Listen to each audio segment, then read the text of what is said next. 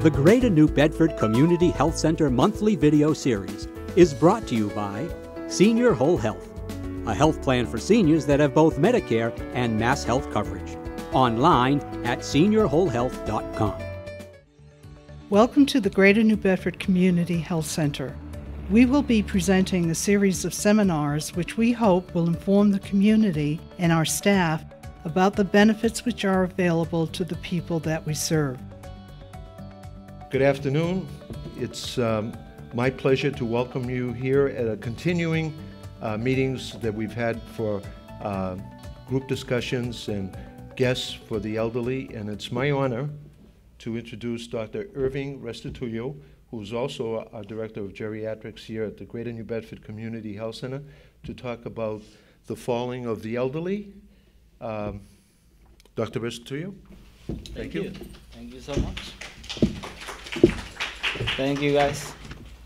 So I have to disclose first, the PowerPoint that we're going to be using here slices are from a friend of mine.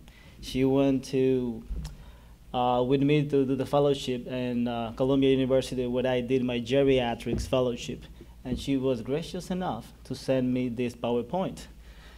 My understanding of the lecture today is that we're going to be talking to pretty much everybody, including MAs, secretaries, and all kind of providers. So the terminology I'm going to be using is going to be as simple as possible so everybody can get the message. Fair enough? Cool.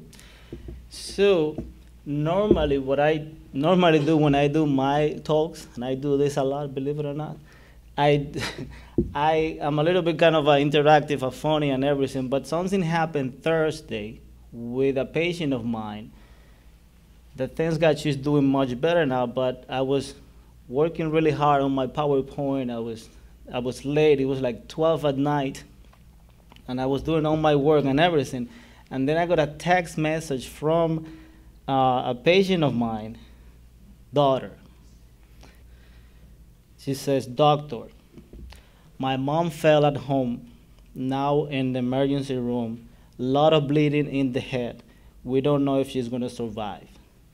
This is the message I got. That was, as I said, 12:30 at night. So I couldn't sleep too well after that, and so I decided to just be a little bit more I think comprehensive about the falls and take this a little bit more seriously for one very reason. After we cross 60 and 65 years old, we do falls. Gravity is everywhere, and I have to say, after you have a patient that fell at home and cannot go back home because of a hip fracture or whatever happened after the fall, it's very sad. It's devastating for the family and for the patient. And you wouldn't expect an 80 and 85 years old to work after a fall, but what happened is that the daughter of that patient can no longer go and work freely because she has to take care of that patient that now is homebound, or maybe at the nursing home or in assisted living. So it's affecting everybody, including the whole family. And that's why this is such an important topic. So now I'm going to ask anybody but Kara and Eileen, what will be the definition of fall, the medical definition of falls? Excellent, because I didn't know the answer myself, because so I looked it up on their website, and I have to use this example, and I apologize for the words that I'm going to be using, but my dean of medicine said that fall, this is not me talking, I'm quoting him, fall is like pornography. You can see it, and you know it's what it is. I mean, you just can't define it, but if you see a person falling, you can say, well, that person fell. So now, maybe Eileen or Kara can tell me the definition of fall. Just to make this a little bit more interactive. Inadvertently finding yourself on the floor without any type of explanation. Floor or what else? Or lower level. Lower level. That's important. And that's, I actually memorized the definition now after being joking around with this. But that exclude if you intentionally try to sit down in the sofa, or if you intentionally try to, let's say, let me just give you an example. If I get dizzy right now, and I decide very intentionally to step out of here and sit down there, that is a lower level. But did I really fail? Not really, right? So those things are excluded. If I'm not intentionally, if it is unintentionally, then it's not a fall, and it can be to a lower level. So I can fall into a chair, I can fall from a wheelchair, whatever it is, lower level, whatever that was before. Okay. In fact, you can fall from a building, which is a disaster, but you can certainly do. So that being said, any doubts in terms of what is a fall? And I do believe that everybody knows the magnitude of this because of what I'm going to be exposed in this. So that's why I'm kind of talking about this. So this is classic depiction of a falling person. And I will be moving. That was the case presentation that she had. And because I don't want to use her own patient, I can tell you about my patient that fell at home. She's still alive. So she's 92. She has a problem with her legs. She has swollen legs, has a past medical history. She has hypertension, and she has insomnia, and she's legally blind. So because she's 92 and she's so frail, we go and see her. I see her at home. And I take care of her. I try to take care of her with the help that I get from the staff. And actually, the week before she fell, the daughter called me, and she wanted to be seen because the legs were they were swelling up. So I decided to go there and see her. And when I'm there, she said, well, my legs are swollen. I want you to fix that. I can't sleep. And Dee is here, so she can help me out with that question. I can't sleep at night, and trazodone is not helping me. And my blood pressure is high. And she's a very smart person. She went to, actually, she's a teacher. She used to be a teacher, so cognition is intact. So she asked me about how can I possibly help a 92 years old that is blind, living by herself at home with swollen legs. And I guess I didn't have the luxury of having a pharmacy so close, but maybe if I will ask a pharmacist like Didi, if we have a patient that is already failed every sleep hygiene possible, no caffeine, she's going to sleep at the same time, she doesn't have a TV at home, and she's already on trazodone, which is as aggressive as I can go to help her sleep, what can we offer to that patient? Because I'm going to tell you what I did, but in terms of medications, that's not that patient. Any ideas from your end? To sleep? Yeah. Didn't do Ambien or?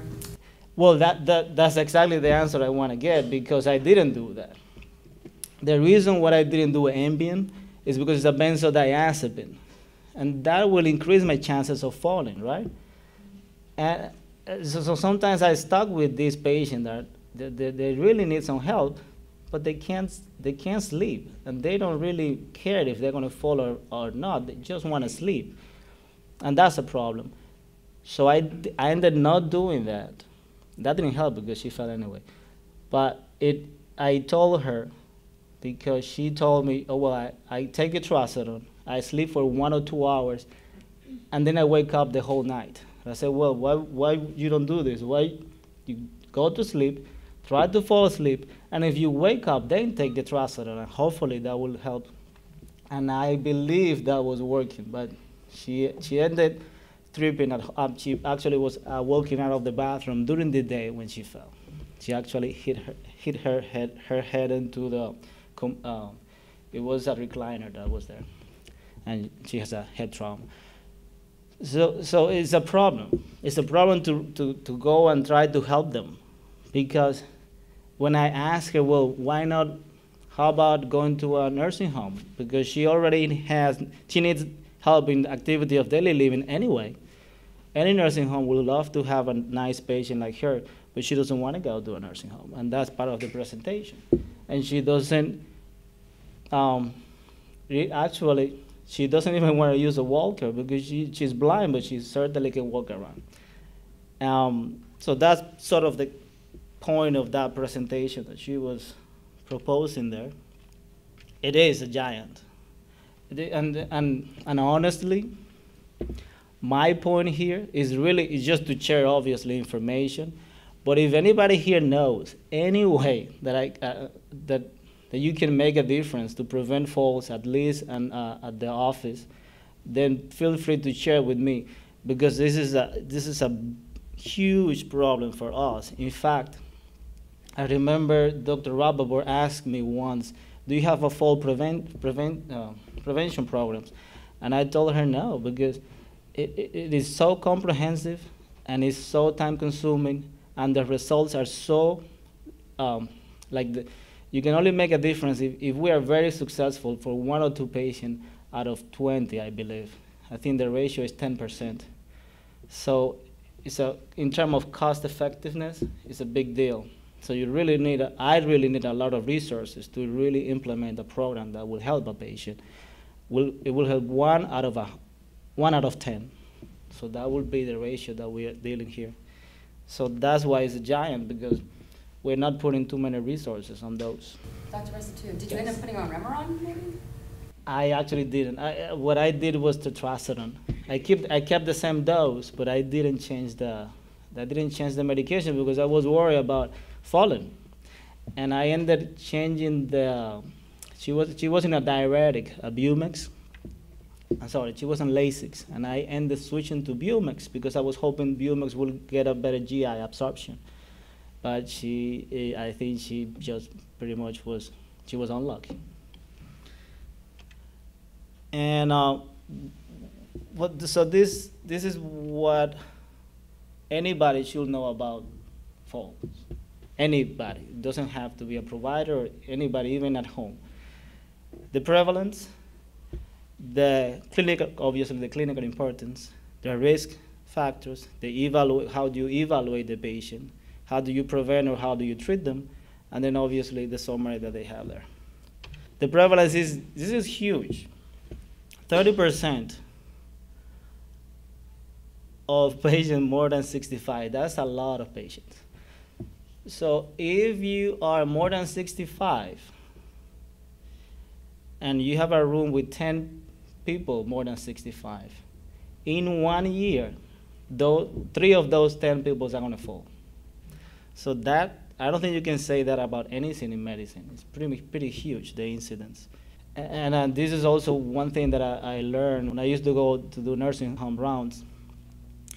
If you want to know if that patient is going to fall, does anybody knows how can I anticipate if you're going to fall this year? Any ideas? Have you fallen? Exactly. If you fell before, that's it. You're going to fall again, and you double your risk. And that patient we really have to keep an eye on those. And that's what that means. And it goes higher and higher and higher. We started with 30%. It goes by 7% per decade. So we have then 37, then 40 something. And it's pretty difficult to fight gravity when you age, as we age. This is why, and I think I mentioned a few things. I'm really not sure what she meant by this. My guess is that 5% of them, they die on the spot. And this is what my patient had. A big one, a subdural, and it was also subarachnoidal. So she's a DNR, so nobody wants to touch her, but she's in emergency ICU right now. So what we have here is basically what the patient has. This is the patient here, intrinsic factors. And this is anything outside the patient, like the house, right? So imagine, just to give you an idea, look at this. So any medical conditions, if if I ask Carla, how many patients do we have in our practice that they have less than 3 medical problems? Like none, right? I think maybe 0. So if you have more than 3 problems, that's it. You're at high risk of falling, just like that. And then that's big too. And we are used to see elderly patients, just they can't see and it's difficult that they can't hear. And it's okay because they're old. But that's a problem. You know, that's a big problem because when you can't hear, your balance happens to be in that part of the body too. So your balance is off. Plus you can't see. You can't see anything, and even if there is something higher than, even the levels are also blurry because of the vision. So you can't get worse than this. And some people think that's fine. I mean, that's fine. She's 65, she can't hear, she can't see, that's okay. That is not actually. And as you age, then these are all from the patient. And how about that one? So again, I will have to ask Carla because Courtney is not here. But so how many patients do we have with less than 4 medications? I want you to say 0. I want you to say 0. So anyway, that more than 4 is a high risk. More than 9 is polypharmacy. I go to a lot of nursing homes in this area, and my incidence of patients with more than 9 medication in a nursing home is 76%. And I cover 9 nursing homes, right, Rich? Something like that. So 9 nursing homes out of, yeah, a lot of work. Out of, I think we have 15 nursing homes. And I'm there. I'm not the one that goes and leaves. So I really check my pharmacy recommendations, and I really try to stop some medications that I don't need. And I still have 70-something%.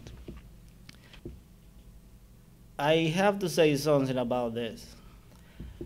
These are things that are supposed to help the patient. Either a toilet seat, a walker, well, I'm not a big fan of canes, but a cane, anything, right? So this is the problem with this. We give these things to the patients, and we send them home. And nobody knows what they are doing with that. We just assume they know what to do with this. Or someone else is going to teach them how to use a toilet seat. So because I have the luxury that I can go to the patient's house, because the community center is gracious enough to pay for me to go there once a week. And I don't have to rush myself, so I go. And I saw a bathroom. The bathroom was like a tiny bathroom anyway. I will guess maybe 3 feet by 4 feet. It was a tiny little thing. And it had a commode in between the toilet and the tub, and 2 toilet seats, one on top of the other. And then there was a cane sticking out of it was crazy. So I said, I don't even know how she got into the bathroom. But I gave her all those things. I'm assuming she was using the cane out of the bathroom, because she was asking me for a higher toilet seat. So I gave her another toilet seat, and she ended up putting one on top of the other. It was like a Tower of Pisa. It was just bad, just like that. So that's bad, and we do that. And to provide good care is a challenge. And did I make a difference that day? I did, but imagine I cannot do it for every single patient myself. So we need to use resources like visiting nurses, and they are great doing those things when we ask them to do them. And this, obviously, that's part of the environment. And let me just, I want to get into medications. And I think at some point, well, this is pretty much past medical history. And I'm going to go quick because obviously everybody will get that if you have a stroke before, you're going to it's going to be easier for your body to lose the balance and fall. Seizures, well, you can get the picture, right? If you get dizzy, that's important. That's important. That's what the visiting nurse should be doing. And they're not, right? I don't think they're doing that. You don't get calls well, actually we do. We do get the calls. But they should be calling more with this one. So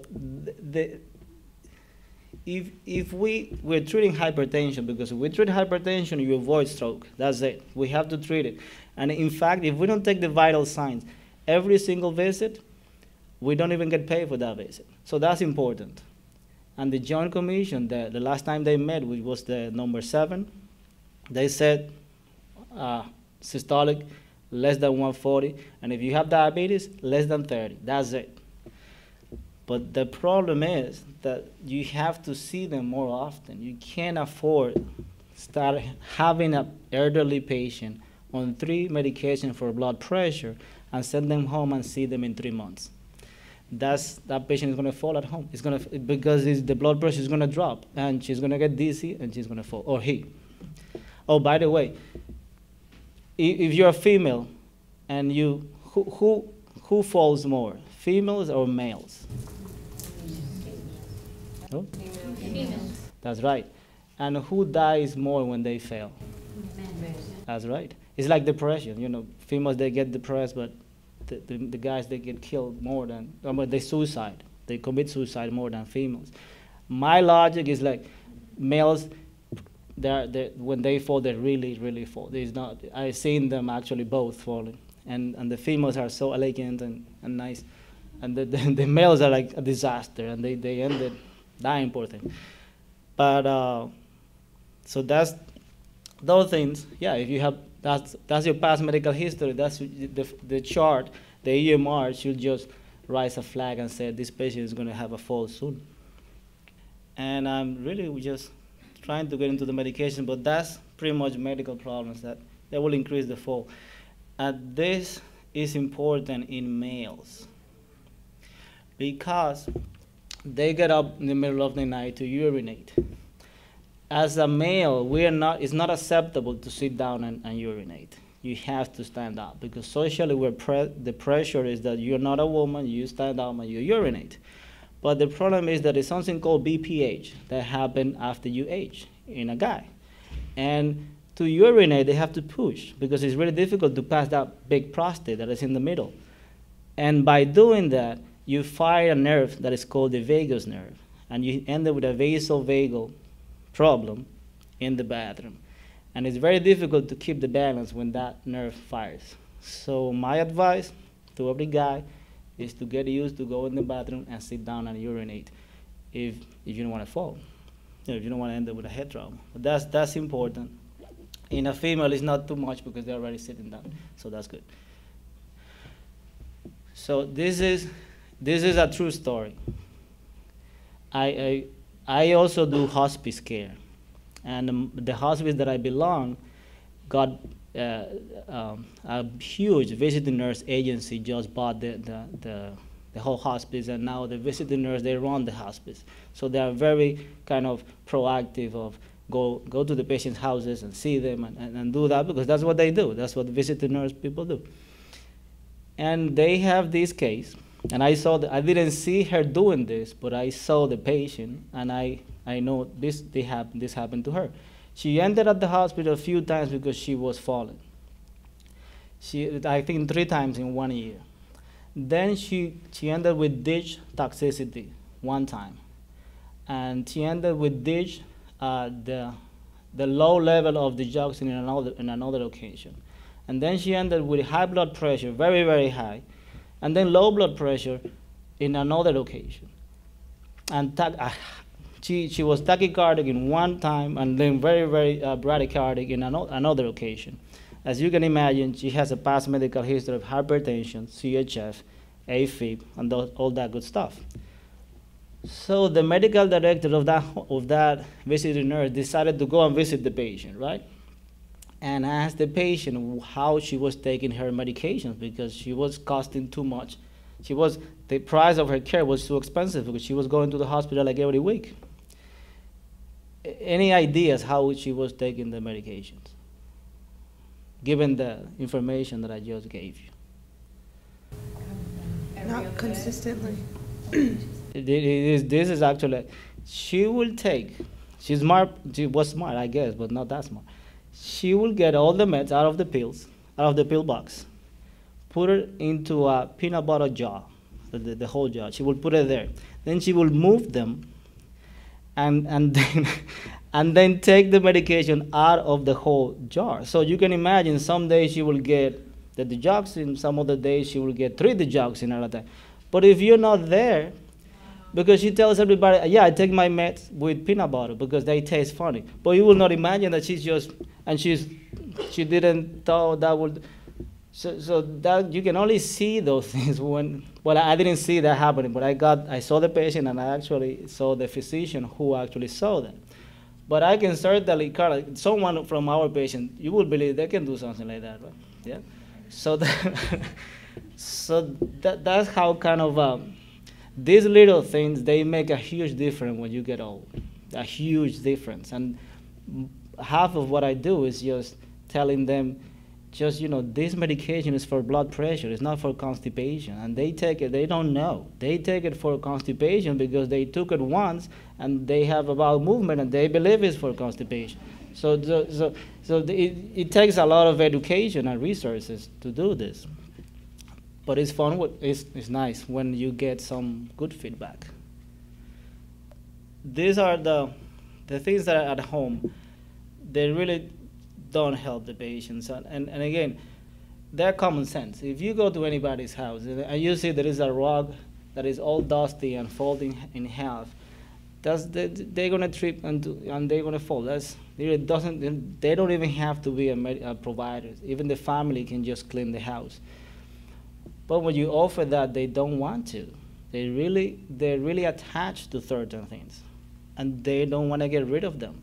So it's a challenge to get the house clean or friendly to the elderly.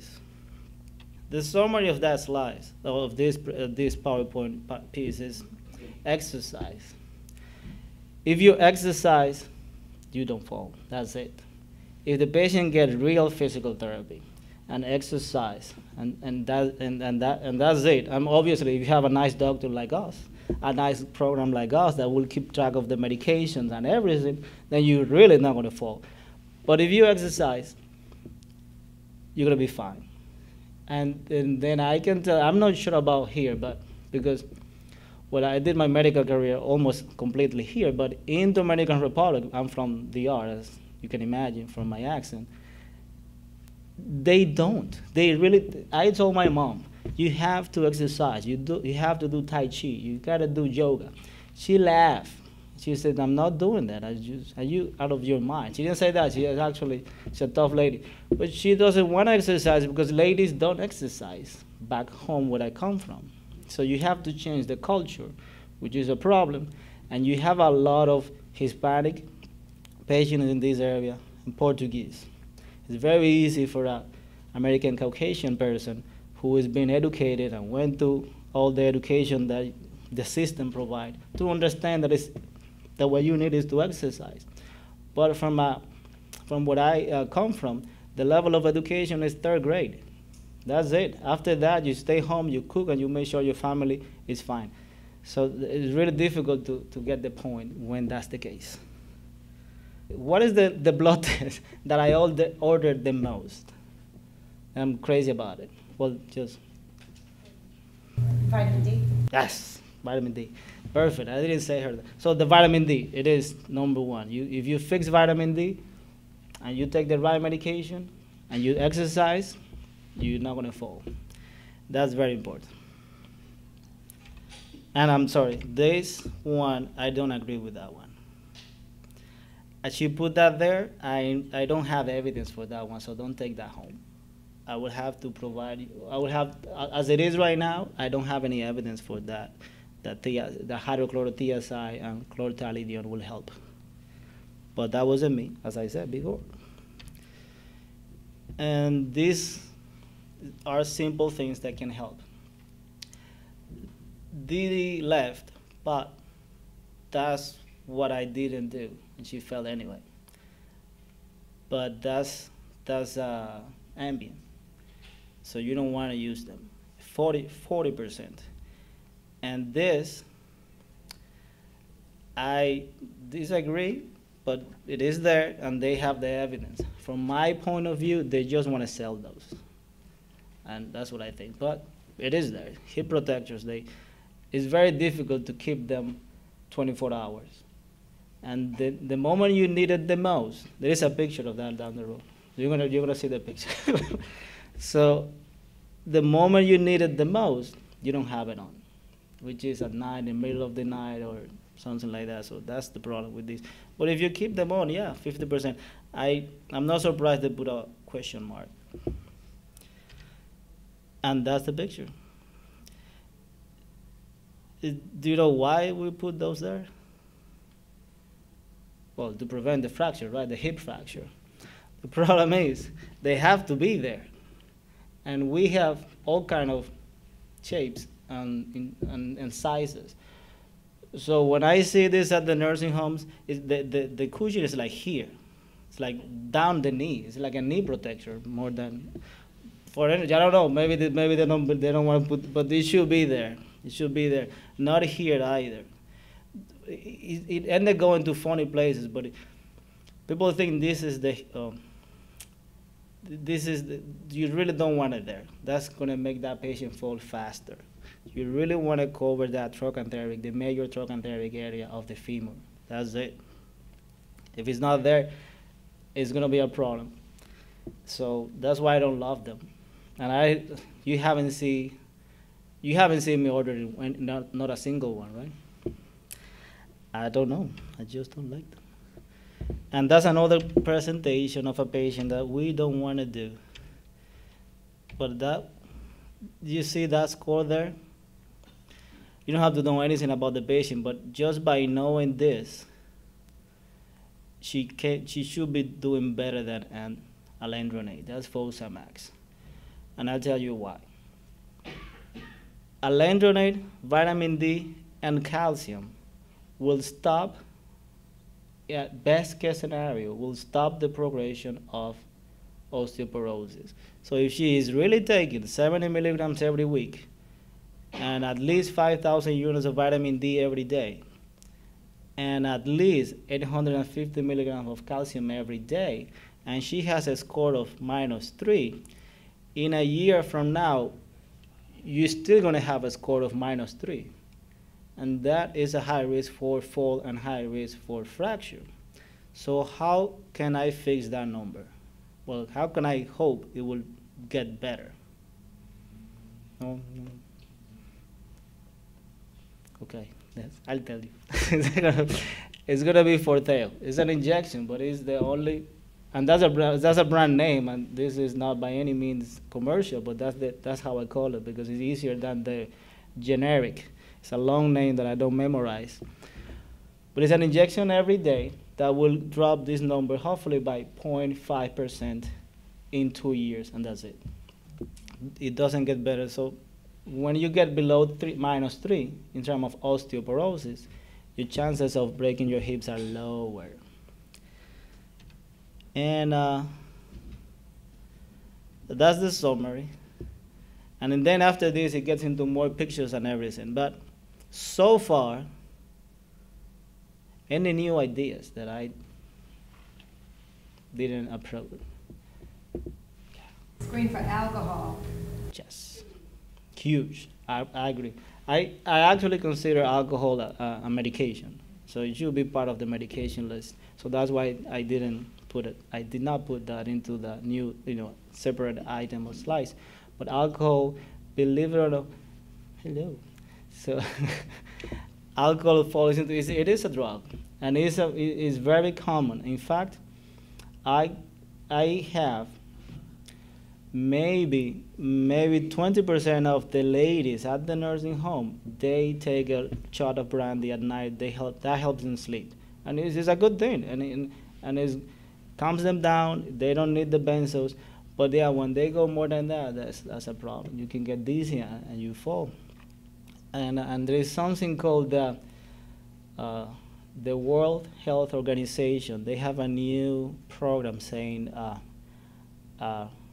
it's called actively elderly. Like, it's something about you can age, but do age with very very proactive about aging, and they have all kind of resources, but those things are online, and it's tough to get them into everybody.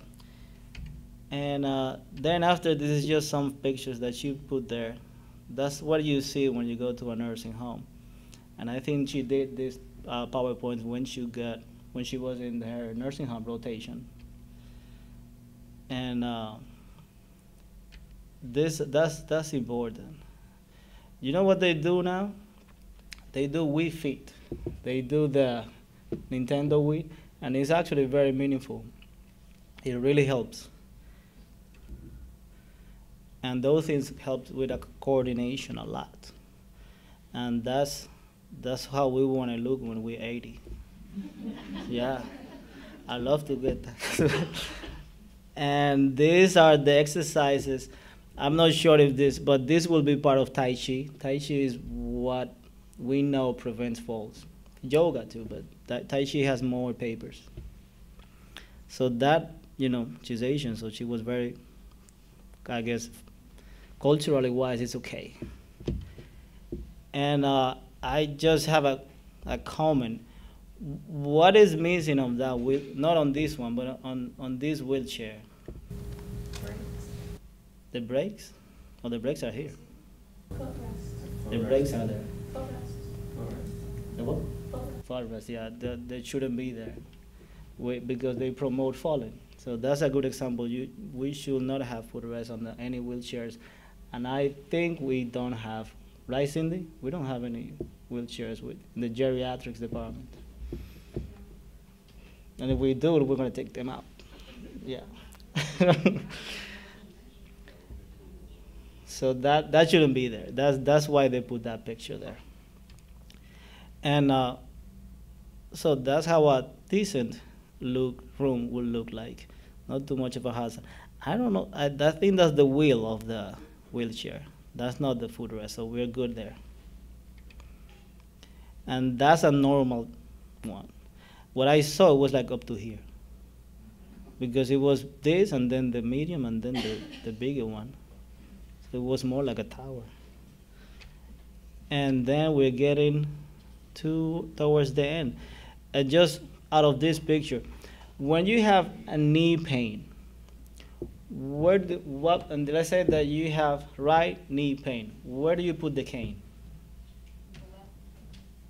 On the left? So you use the pain. Do you use the cane on the good side? I was told on the bad one.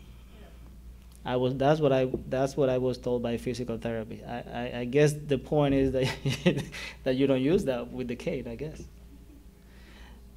And that will be it. That's my take on falling. You can clap, it's okay, that's fine.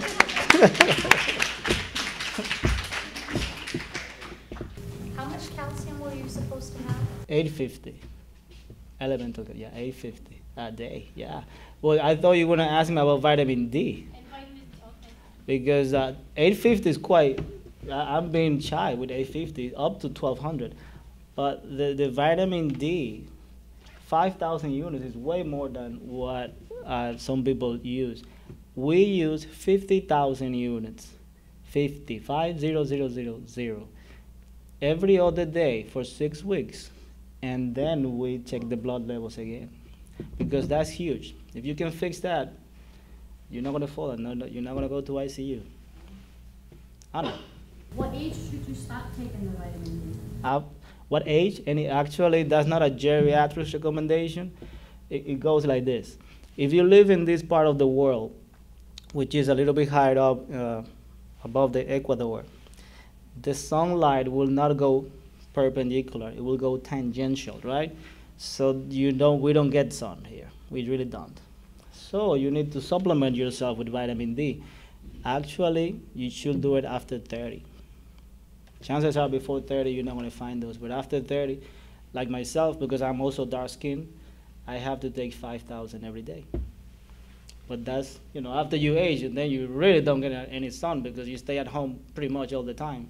Imagine. So 50,000, I think 50 per week will be good. But that's to prevent falls, not to supplement, right?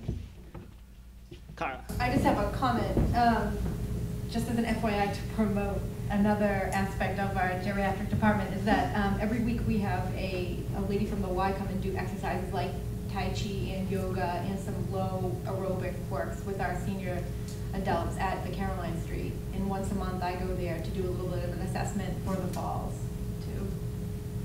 That's it. Thank you very much, My pleasure. Dr. Restitullo. Anytime. It was a very informative meeting, and thank you very, very much. And you have a good day. Thank you.